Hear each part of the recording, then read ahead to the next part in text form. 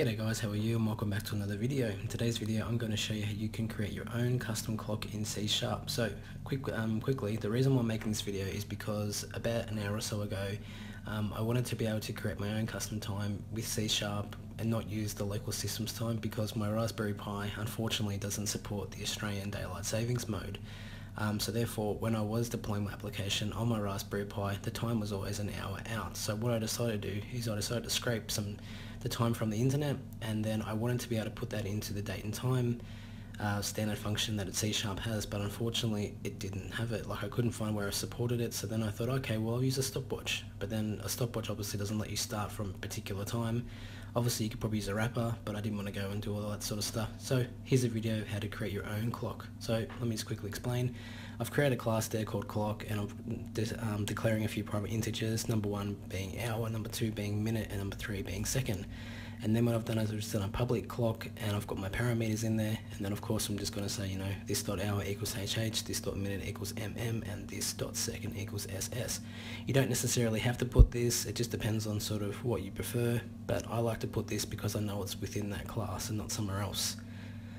The next thing I'm going to do now is I'm just going to create a public void, and this void is going to be the tick of the clock. So each time the clock ticks, it's going to do something. So in this case, we're just going to put this dot second right there, this dot second plus plus, and then of course if this dot second is equal to 60, then we want to say this dot minute plus plus, so increments by 1, and this dot second of course is going to go back to 00. I'm using 00 because I'm going to do this in 24-hour time. When I'm scraping the data off the internet, the website that I am using that I've got permission from is in 24-hour time, so it just makes it a bit easier. And of course if this dot minute is equal to 60, then this dot hour increments by 1, and this dot minute goes back to 00. And finally, if this dot hour is equal to 24, then we're just going to say this dot hour goes back to 00. The rest of the code should sort itself out, so it should all just work, hopefully. Okay, so now what we need to do is we need to obviously display the time. So I've just done here a public string, and I'm just going to write here display time. So this is going to display whatever's, obviously those private variables that I've created at the top there, whatever they are, it's going to display it. So I'm just going to set the format out and how I want the clock to be read.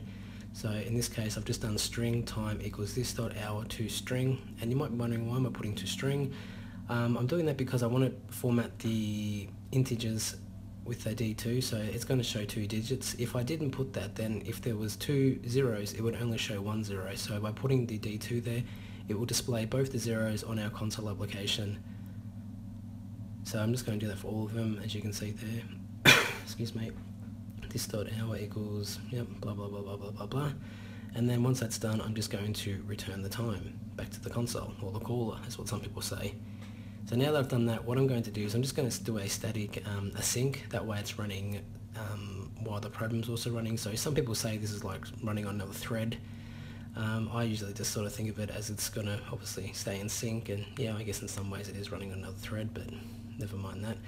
So what I'm going to do here is I'm just going to show you that you can indeed access the clock from anywhere within the program, as long as you do it within the, well, obviously that class, but you can say static clock equals new clock, and we set the time here, and by putting it up here it means that we can access it from wherever in our program where it's under class program.